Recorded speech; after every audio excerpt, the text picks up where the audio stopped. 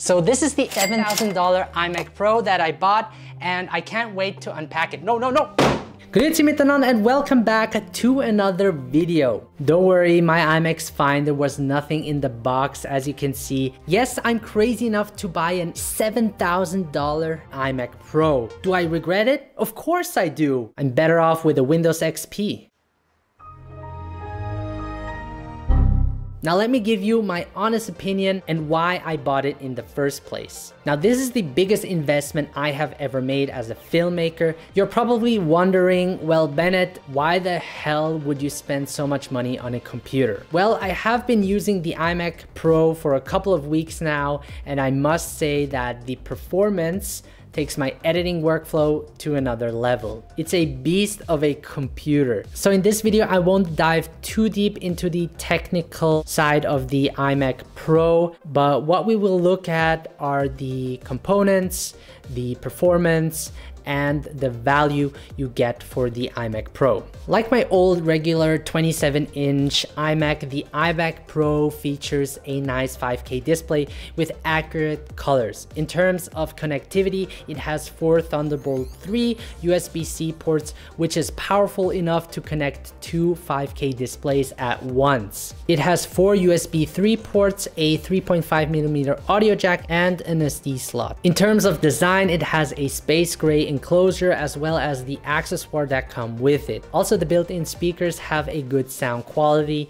with rich bass and more volume. Let's now talk about the performance. After doing some extensive research, I went with the iMac Pro model because that is the minimum spec I need for video editing. This might not be for you. It all depends on the footage you're editing. This is your decision to make. If you're a hobbyist, then this iMac Pro will definitely not be for you. Let me try to explain why I chose these configurations. The 10-core system offers a high turbo boost speed of 4.5 GHz that shortens rendering and exporting time. I would say 10-core is the sweet spot, and because I do multicam edits and will be shooting RAW in the near future, having more cores will definitely help render the video out better. If you don't have the money, 8-core is fine for general editing. Let's talk about GPU. Effects and graphics tend to rely more heavily on GPU.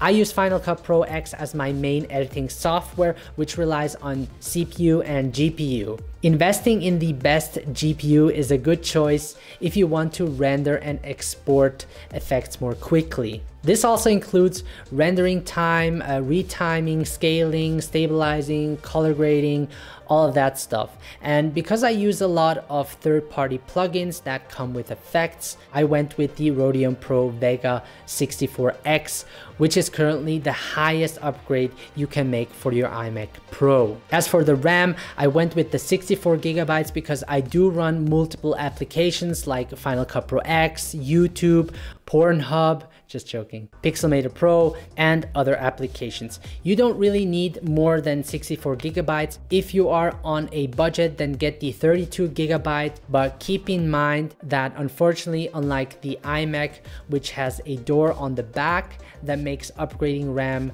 quick and easy, the iMac Pro model doesn't have one, which makes the upgrade process more complicated. The iMac Pro starts with 1 TB SSD. I left it that way because I mostly edit off my G-Tech drive that has 8 TB of storage. I recommend spending your money on a fast, bigger external storage like the one I have mentioned.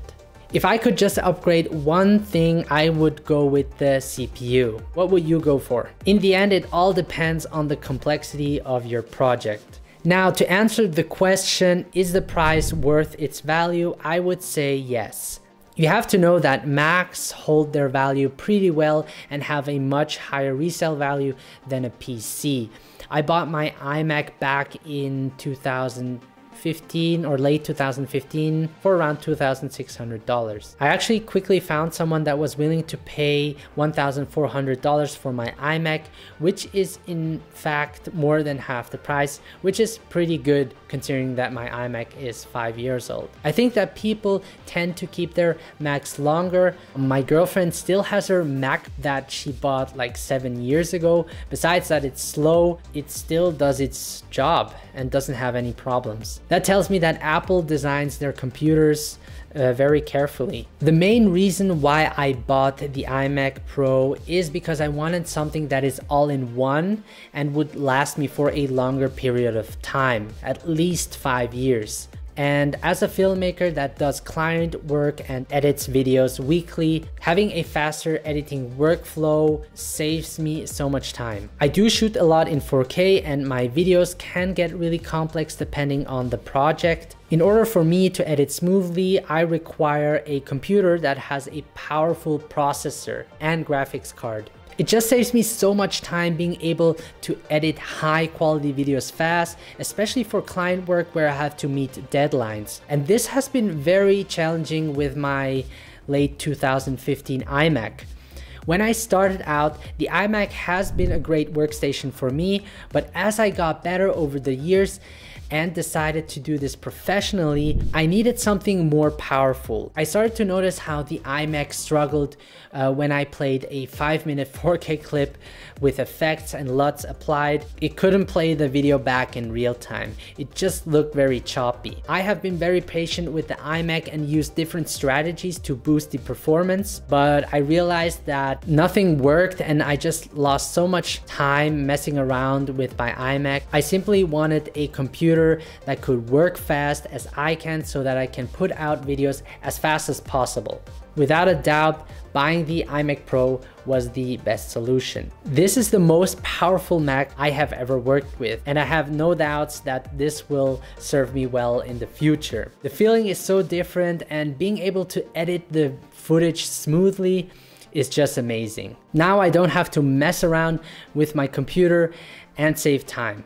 And that was it for today's video, guys. I hope you enjoyed it and got something out of it. If you did, please leave a like. And if you have any questions, please let me know. I answer all of them. Follow me on Instagram at Benett Graezer. Subscribe to my channel to stay updated. We are soon reaching 1,000 subscribers, which is really awesome. Thank you so much. I'm gonna edit the new video now so that I will hopefully see you in the next video.